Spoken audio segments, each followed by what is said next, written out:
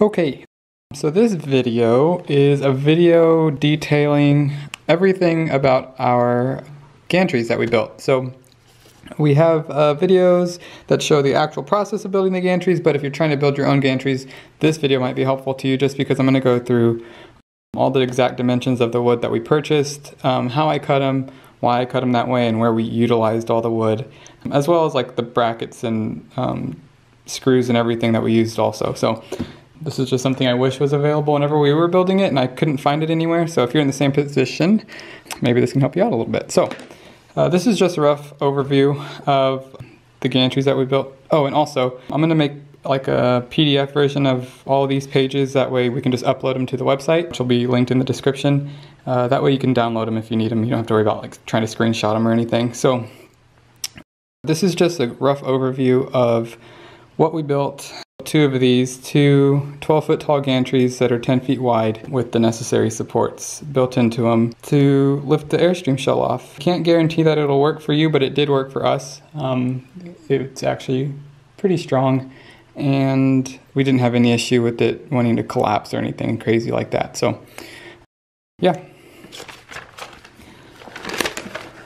So to start off with, just the wood that we bought. We bought treated wood mainly because one, it's going to be outside and we want it to last a long time. So I mean, obviously untreated wood is a lot cheaper, but it doesn't have the longevity that this wood has. So 4x6 by 12 foot pieces, we bought two of those.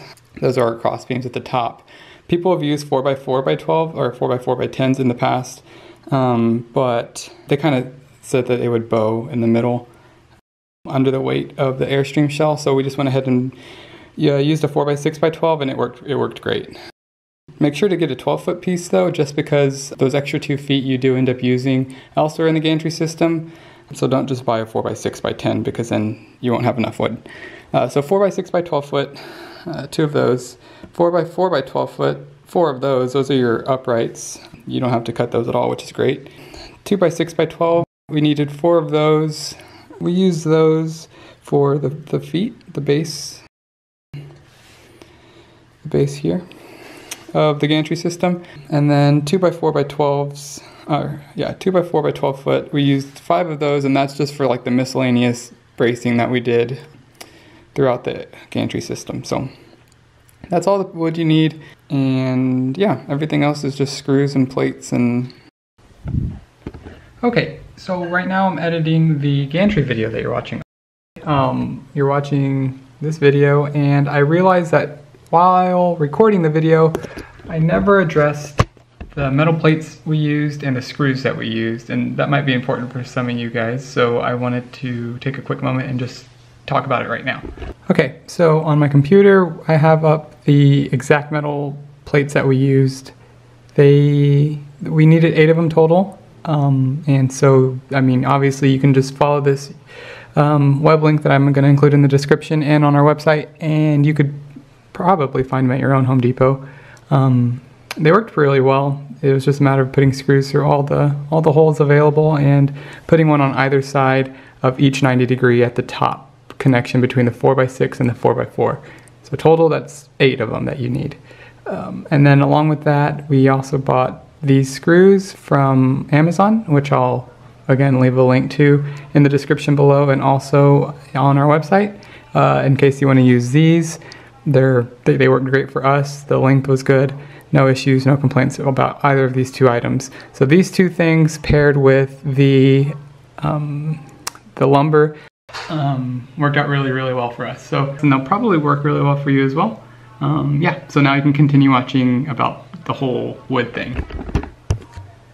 This is a diagram of the gantry itself. So you have the upright here. I try to label them here, so A corresponds to obviously this piece here, these, and then we have this. So just the different angles, different views of all the same gantry. This bottom piece is kind of looking down on an isolated like leg of the gantry.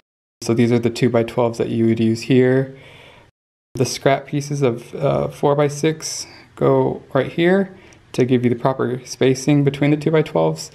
And then this is that 4x4 that's coming straight up to form the uprights of the gantry. So the first thing we did was take our 4x6x12s and we cut 2 feet off of them. Your Airstream, if you're using this for an Airstream, your Airstream is only 8 feet wide.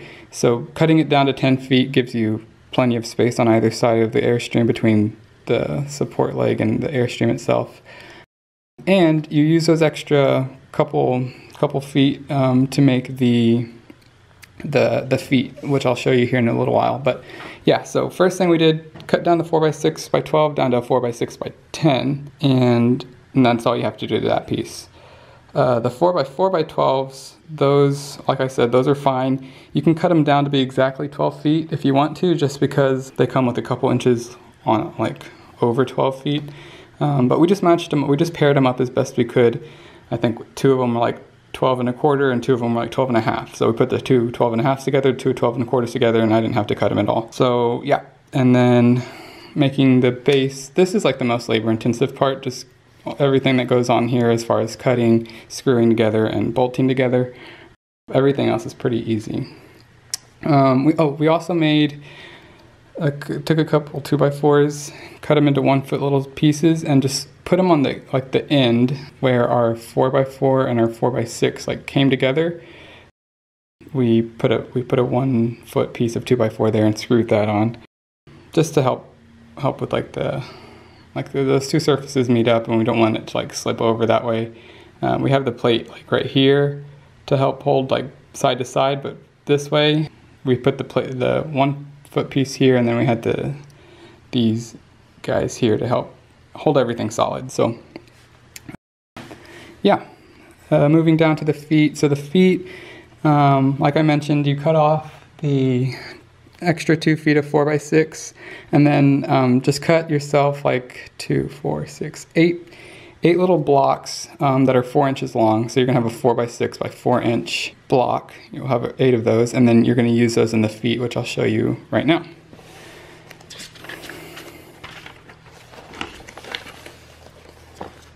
Okay, so the feet, as you see them right here, this is those little blocks I was just talking about. You need 8 of them because each leg requires 2, and there's 4 legs. So you put those in between your 2x6s to maintain the proper spacing. Make sure you put it like with the width side being the 4 inch side. So you want 4 inches going this way and 4 inches going like inwards, and then the 6 inches coming like height-wise, if that makes sense.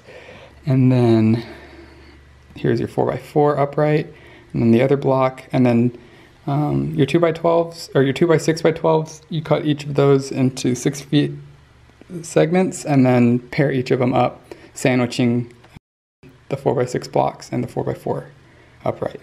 And then I was doing like a pattern. I don't want to draw on this, let me see. I was doing a pattern kind of like with my, so you have your board here. I was doing like a screw, a screw, a screw, a screw, a screw. Doing that all over, pretty much everywhere. So I put that pattern 5 here, 5 here, 5 here, 5 here, 5 here, and 5 here. So each leg had a total of, what is that? It's like 30 screws, and then the 2 1/2 inch bolts going through the upright. So yeah, that kind of hopefully clarifies this piece. And then what else do you need to know? Oh right, so these supports here, essentially what we did, so the leg is 6 feet long. So if you take into consideration that 4 inches from the 4x6 block, that's here, and then the 4 inches from the 4x4, that's here, you're left with like 5 feet, 60 inches. So divided evenly between these two spacings, that's 30 and 30, 30, 30, and this ended up being like 42.4, which I just rounded up to like 43, and it still worked fine. So yeah, so 43, 43 should fit in there perfectly for you. And then, up here is just showing how the 4x6 sits on top, sits like literally on top of the 4x4. So that's why this little 1 foot piece of 2x4 helps to just cap that end. And then on the other side, obviously you have the I don't know what they're called. These guys. So yeah. So on this next page, I'm just going to try and kind of show you how everything ended up getting cut down. So 4 by 6 by 10 feet. You cut 2 feet off of each 4 by 6 by 12. So you end up with 2 of those, 2 4 by 6 by 10s. For the uprights, the 4 by 4 by 12 feet, you have 4 of those. You don't have to cut those unless you want to, or unless they're just like awfully off from each other, but I don't think that'll be the case. They're normally within like a 1/2 inch of each other. So 4 by 4 by 12, 4 of those. The 2 by 6 by 6 feet, you need 8 of those because each of them are paired together to sandwich everything in between it, and there's 4 feet. So 2 by 6 by 6, 8 of those. The 4 by 6 by 4 inch blocks that you cut off of your 12 foot piece up here, 8 of those. And remember, it does matter the way you orient it. Just make sure that you make it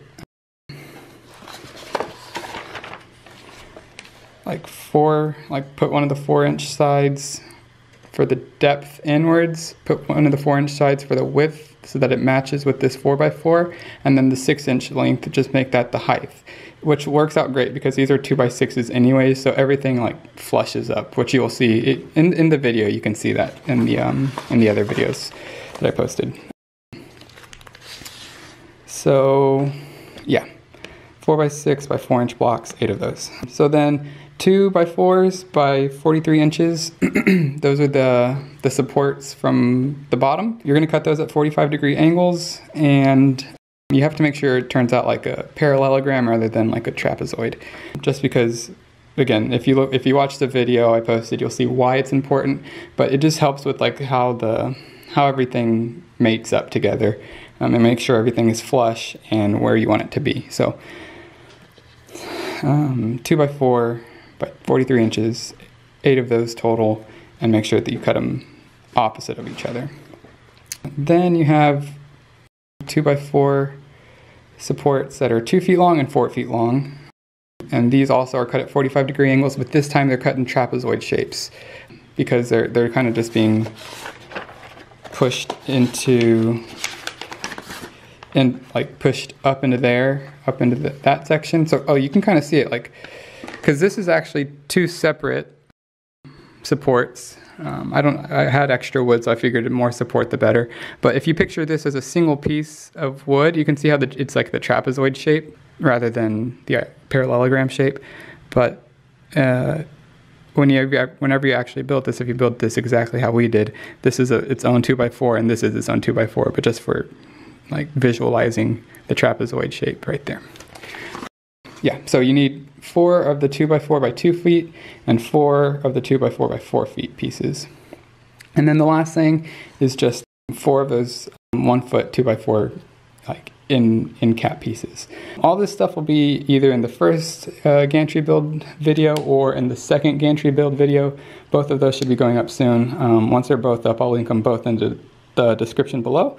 In case you're watching this after the fact, if you have any questions, hopefully I can help answer those for you. Like I said, I'm not a carpenter by any means. This is what I like envisioned. It kind of just pulled ideas from different sources. No one had like a super clear-cut, easy way to do this, or if it was super clear-cut, it was super expensive. And since I only planned on using this for the Airstream, I didn't want to waste too much money on it. So this is what I ended up going with.